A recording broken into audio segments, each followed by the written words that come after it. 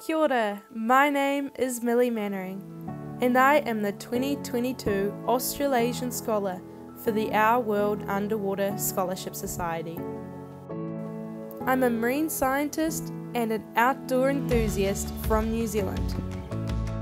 I'm on a journey to discover more about our wild, beautiful planet and how I can best contribute towards its protection. Thanks to the support from Rolex, over the past 4 months I've had the privilege of working with different communities, organisations and passionate individuals dedicated to furthering the understanding and conservation of our underwater world. From the tropics to the Arctic, I've gained diving experience, certifications and a whole lot of perspective along the way. In preparation for remote diving and operations, my first scholarship visit took me to Catalina Island to learn more about dive safety.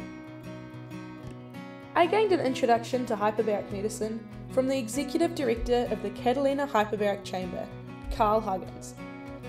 I really enjoyed advancing my understanding of diving physiology and leading patient treatment scenarios as I trained to operate the chamber.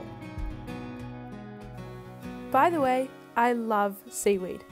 It's incredibly ecologically and economically important, and Catalina Island is fringed by the most spectacular giant kelp forests.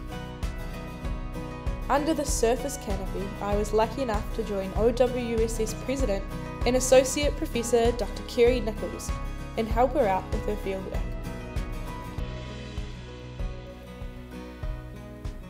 I really value interdisciplinary approaches to research, and the Nichols Lab integrates ecology and oceanography to study these coastal marine ecosystems in the face of climate change.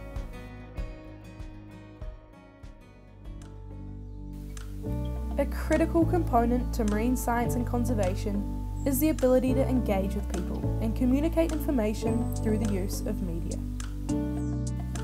In Monterey Bay, California, I met with numerous local underwater photographers to become more familiar with my own camera setup, generously sponsored by Reef Photo and Video and Light and Motion. Scuba diving is such an awesome tool to experience the world of life beneath the surface, and I enjoyed capturing my own unique perspective.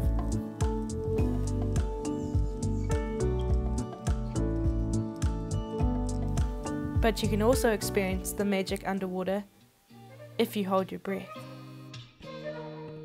No one understands this more than Kirk Kroc, founder of Performance Freediving International, who invited the 2022 Our World Underwater Scholars to the Cayman Islands to participate in a freedive training program. I really enjoyed the physical and mental challenge of freediving, and despite sickness-related disruptions, gained my PFI Intermediate Freediver qualification and loved unlocking this new discipline to access the world of water.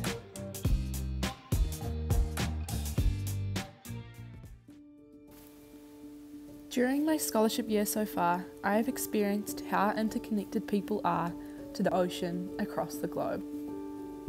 Working with the Swinomish Indian tribal community and shellfish biologist Julie Barber, I experienced how the connection to land and ocean is an integral way of life.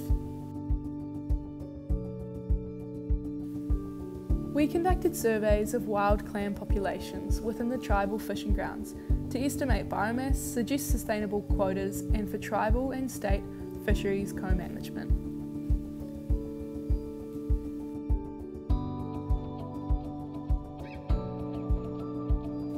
In a historic moment, we built the first modern clam garden in the USA on Kukatali Preserve.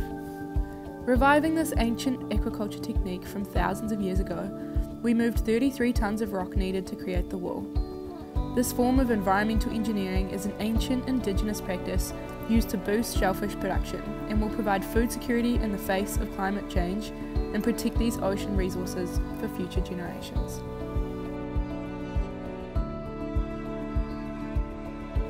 Moving up the coast of the Pacific Northwest, I travelled to the Calvert Island Ecological Observatory in Canada to conduct research with the Hackeye Institute.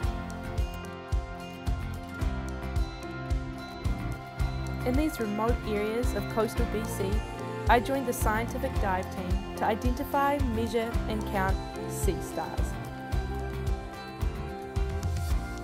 We monitored for sea star wasting disease, which has catastrophically reduced sea star populations.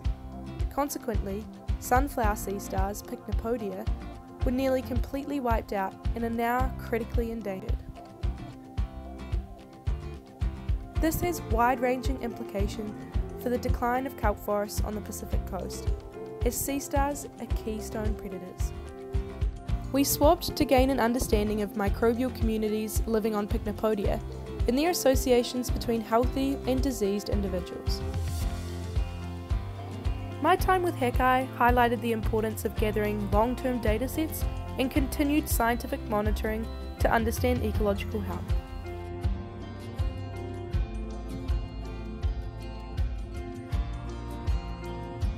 But it was time to leave sunny BC for colder waters in the north. I arrived in Iqaluit, Nunavut, to work with the Canadian High Arctic Research Station in Ocean Networks, Canada.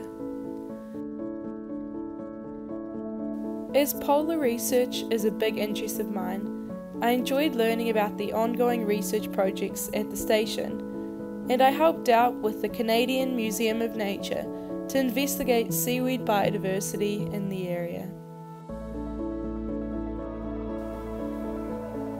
Ocean Networks Canada have a community-led cabled ocean observatory in the bay, which I joined the team to help maintain, service and redeploy.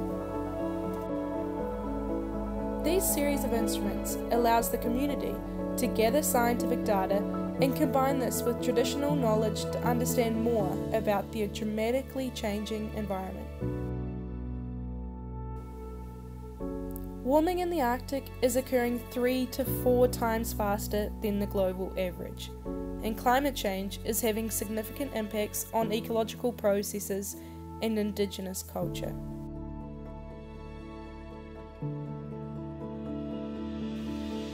And just as winter had reached the Arctic, it was time for my next adventure. Follow along with the rest of my scholarship journey. Over the next 6 months, I want to be involved in more scientific research expeditions, technical dive training, advance my underwater photography skills, and conduct research in the Southern Ocean. But I'm most excited to meet more of the many incredible people that are dedicated to the ocean.